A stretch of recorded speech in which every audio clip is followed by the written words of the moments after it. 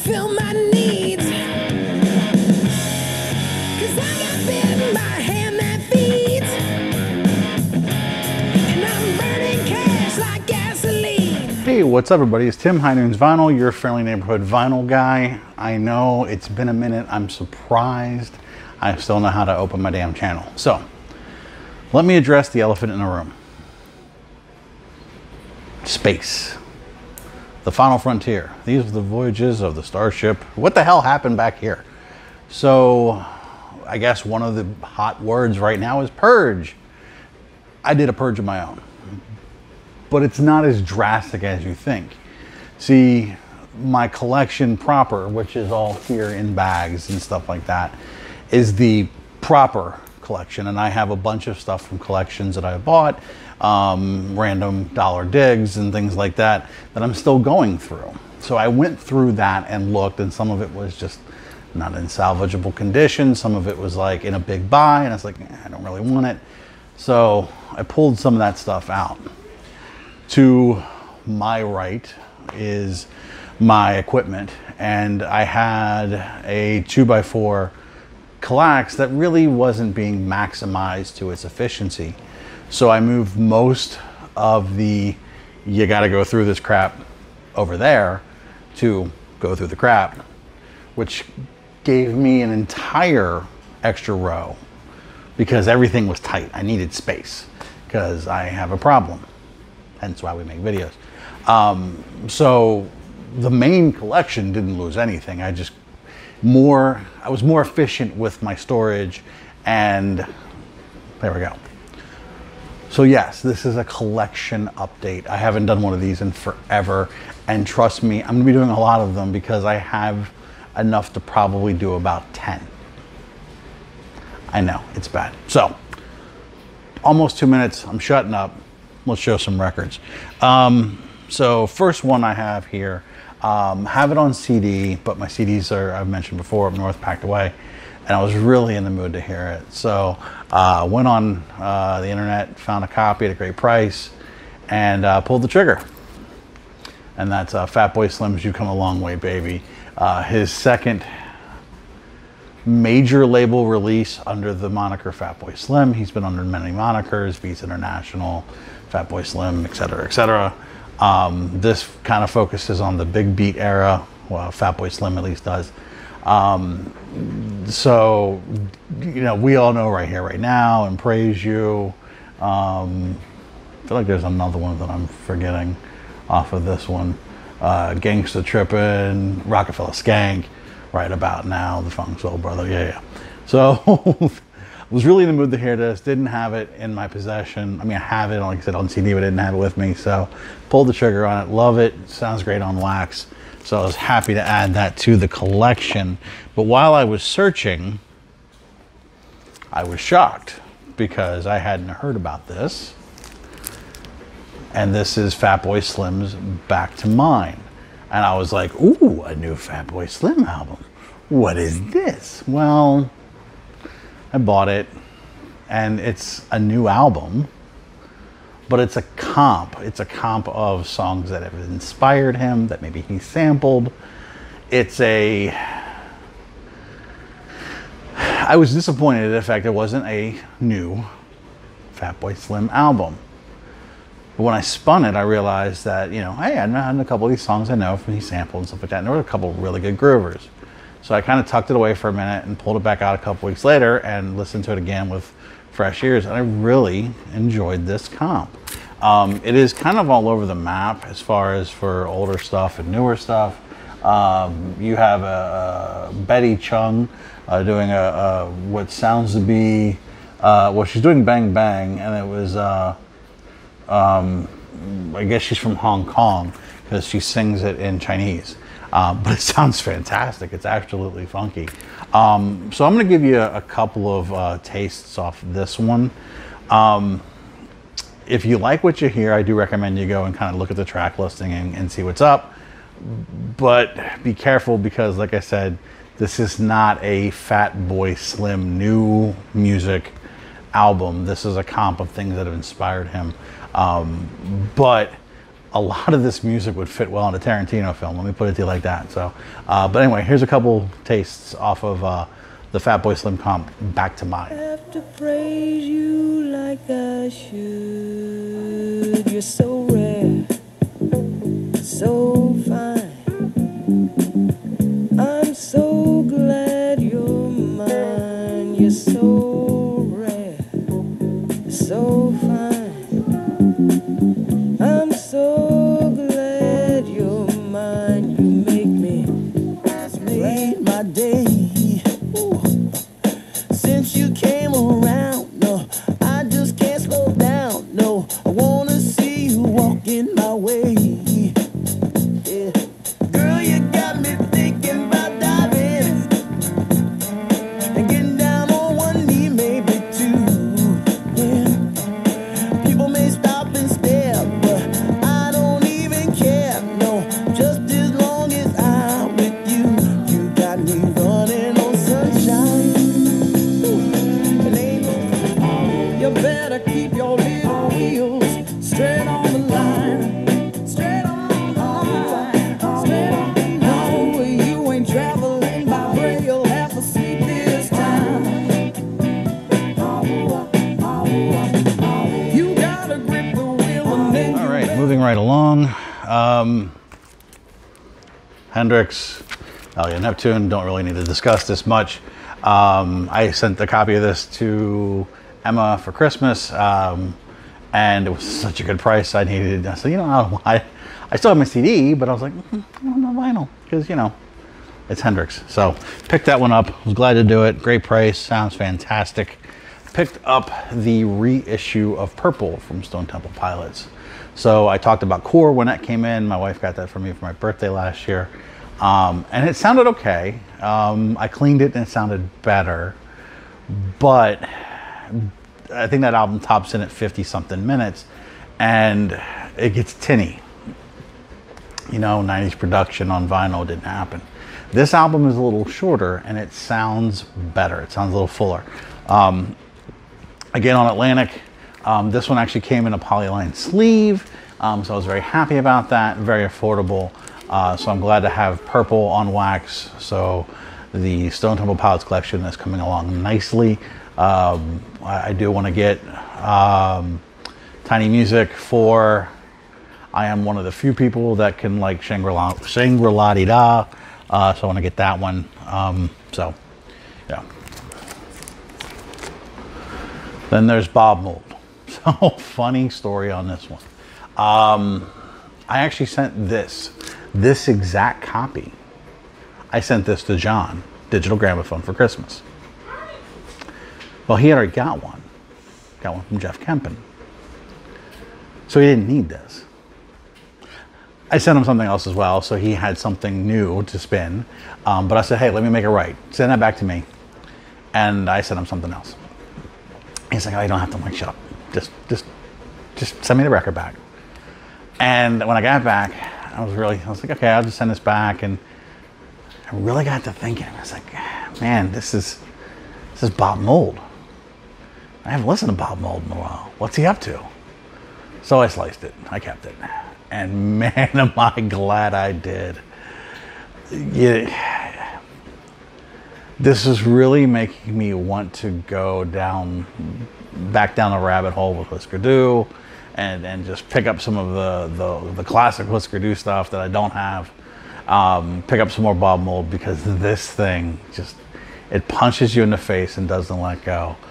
So I actually am going to give you a couple quick tastes off of this one. This one came out last year. It was a new album last year. Highly recommend it. There's a couple different variants. I just got the black wax, but it sounds fantastic. And it really, really does a great job of kind of capturing that angst, that attitude that Bob Mould has. So really love this album. Worth your time. So let's check out a couple cuts off of Bob Mould.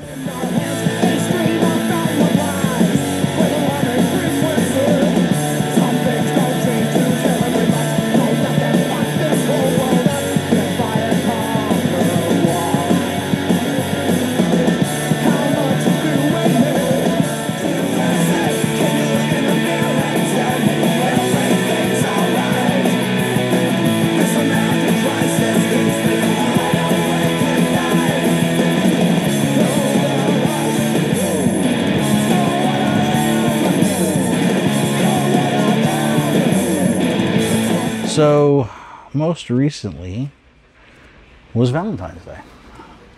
And my wife, in her amazing fashion, spoiled the ever-loving bejesus out of me.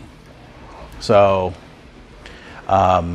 she went and picked up, and you'll see where she shopped, because these are all limited to that particular store. And there's been conversations about buying vinyl from Walmart or Target before, and you know what? I'm not here to entertain that conversation. I really am not. What someone does with their money is their business.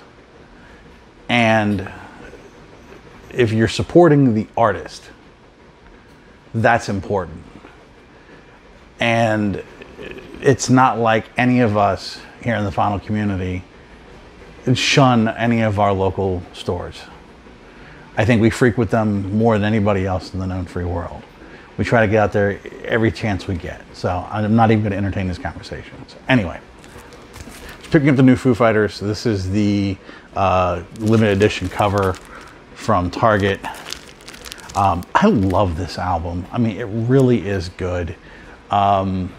The first song, Shame Shame, really isn't quite as indicative of what the rest of the album sounds like. The rest of the album is kind of an upbeat rocker, and it's a lot of fun. You got to respect the fact that Dave Grohl is still putting things on tape and doing it in an analog way. I just wish they'd have picked a better cover. This cover is just weird. But wait, there's more, kids.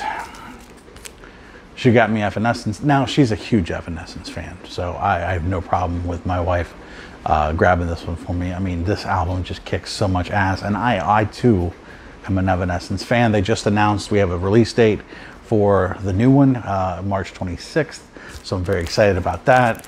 This is on the limited edition silver. Sounds fantastic.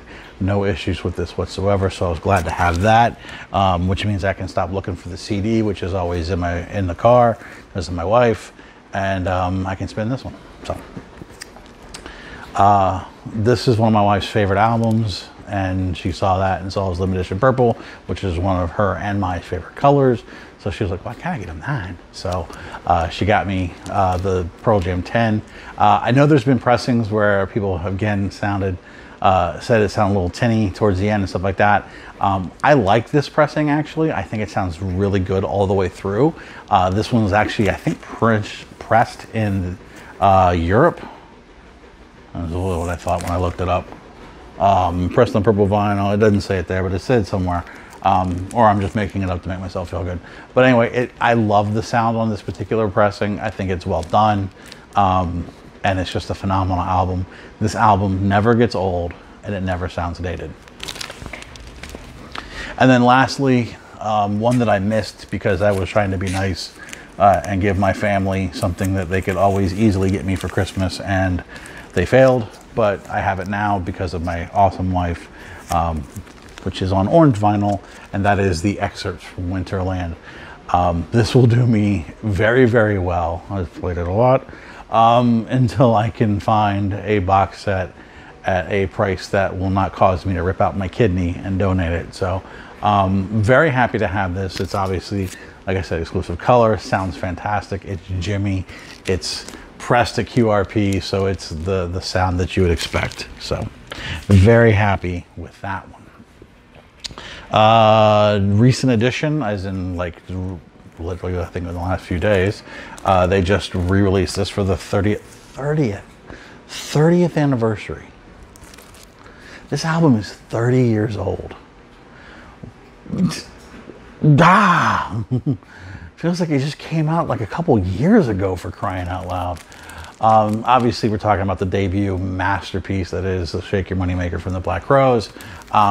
They remastered this from the original analog tape. It sounds amazing. My only gripe on this is She Talks to Angels sounds a touch bright to me, but that could be because there's not as much heavy guitar in that, and the rest of the album is just kind of EQ'd for that that heavy blues guitar sound. So other than that, sounds fantastic. I was cranking it up earlier today, so this one kicks all kinds of major buttocks. So we're going to talk about this one for a minute. And it's good timing that I'm talking about this, and I was able to get this recently because this band is once again making some noise, and that's Dirty Honey. And either you are going, yes, or going, I have no idea who that is. So Dirty Honey was the song that opened my video, When I'm Gone. So this band formed in 2017 in LA. Obviously, they have a heavy blues rock sound. Zeppelin's been a huge influence, and you can hear them in there. You can hear the Black Crowes. You also can hear a little bit of Guns N' Roses. I hear a little bit of Badlands. Some people have said they heard Skid Row, and I'm like, I can't quite argue that you're crazy, but I don't know. They sound very much at home in that late 80s blues-driven hard rock / metal that came out. You know, Skid Row, Guns N' Roses, Badlands, Dangerous Toys. They have that kind of energy. They're not, I mean, they're definitely not sleaze metal like a Dangerous Toys band would be, or a Jackal, because of the lyrics. But I mean, bluesy, punch you right in the face. This band is incredible. So, formed in 2017, you know, kind of did the local scene, played some bars, wrote some songs, and then they set out to record this EP, which is called Dirty Honey, and you got 6 songs on it. Awesome center label. They are true independent. They are not signed to a major label, and recorded it, mastered it. They're going to print it themselves on an EP. The EP is a little expensive. You can only get it from their website. But I was happy to get it. But they also sold it digitally. Now, it's on the internet, so it must be true. But apparently, within 24 hours of this being out into the world, radio stations started playing it. No hype, no press kits. Just, what the hell is this? And we need to play it. When I'm Gone has taken over rock radio. If you have a true rock and roll radio station in your area, chances are you might have heard this song.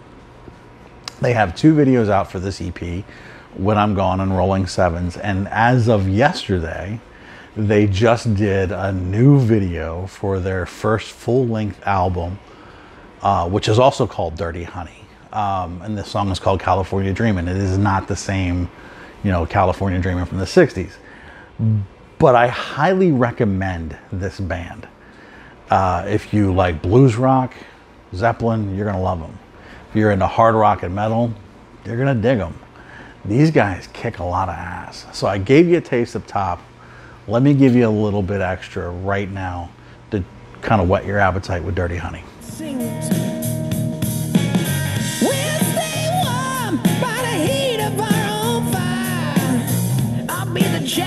And you'll be the queen, 'cause now you know all my vices. Yeah. Gonna pray for the day that I find you. Then I'm gonna break you. Then I'm gonna break you. Well, I'm gonna break you. Coming in the home stretch. 3 more. In addition, from Tone Poet. Shit, this is not a Tone Poet. This is the classic series. This is one of the 2 most recent releases for the classic series from Blue Note. Something else, Cannonball Adderley. I've wanted a press of this for so long, and when I saw this was on the list to get the classic series treatment, I said I'm waiting for that one, and pre-ordered it. Got it the day it came out and was extremely thrilled to add this one to the collection. With all of these classic series, with Tone Poets, they are just doing it right. Paul Baraka P-Dub kind of did a video recently where he was talking about his reasonings for wanting to walk away from Vinyl Me Please, and you know, one of the things was that people were doing audiophile pressings and they weren't quite getting audiophile. But here you are with Blue Note between Tone Poet, which, I mean, you can find most Tone Poets under 30 bucks. And the classic series are coming out at like 25. If any of them are on your radar, just get those. Because I'm telling you, they sound phenomenal. And the fact that Blue Note controls its masters and you've got Kevin Gray doing the mastering, they sound just absolutely divine. Worth every penny. And in fact, I feel like we're underpaying for the quality compared to some of these other places of what they're charging. Totally worth it. So pick this one up. This was another also recent score. Raw Power. Believe it or not, I have no Stooges on vinyl. Well, now I do. But I actually had my eye on this one for a long time.